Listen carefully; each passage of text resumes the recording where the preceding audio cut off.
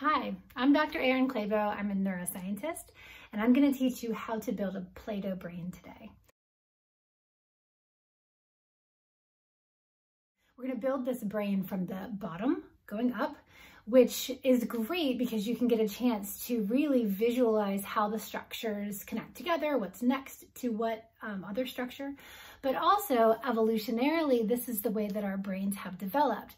So lower organisms have the same basic bottom structures, but as we go through time, the more developed organisms end up having adaptations and things that are higher up on top of those basic brain structures that allow us to do things that are considered to be more advanced, like language, impulse control, and really personality.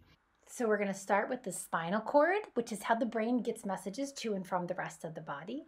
And then the medulla is the most lower down part of the brain with breathing and heartbeat regulation centers in it. Next, we have the pons, which has a lot of cranial nerve nuclei in it and also some sleep.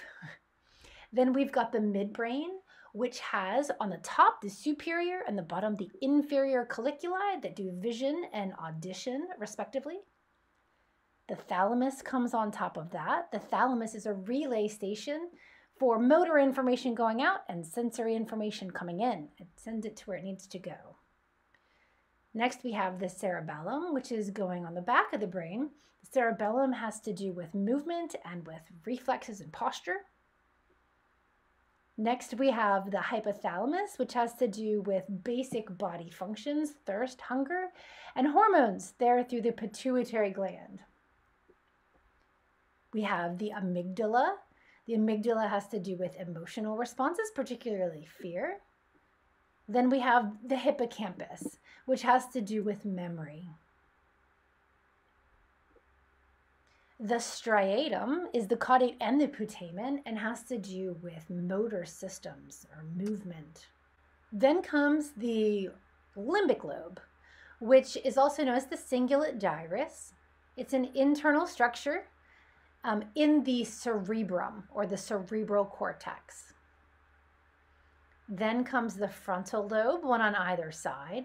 The frontal lobe is responsible for personality, attention, and it also in the back of it has the motor cortex for movement. The parietal lobe is just behind it. The parietal lobe has a sensory cortex in it, and it also helps us know where we are in space. The occipital lobe is responsible for processing of visual information, one on either side.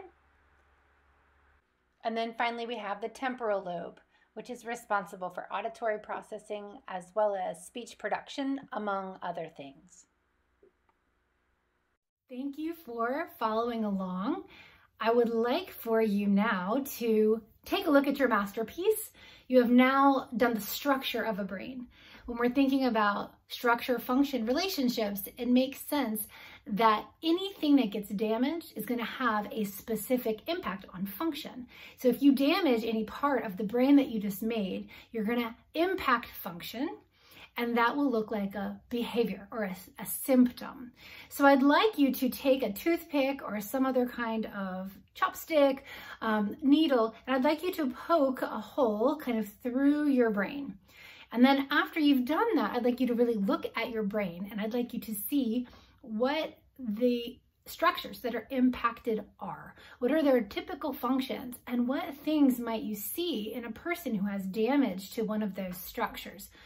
Make a list of the symptoms that somebody with damage or a head injury to those particular regions might experience.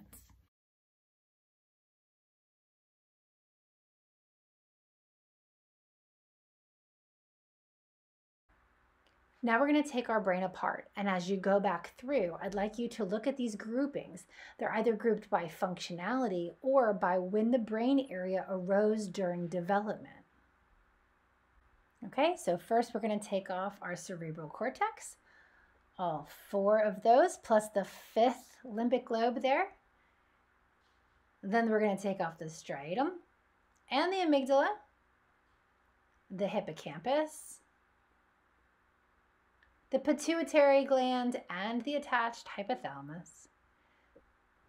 We're going to remove everything from the other side as well because all these structures are bilateral. Next, we're going to take off the thalamus, which has a left and a right thalamus. And then we're going to take off the cerebellum, our midbrain, our pons, our medulla, and we're left with a spinal cord. Thanks for watching.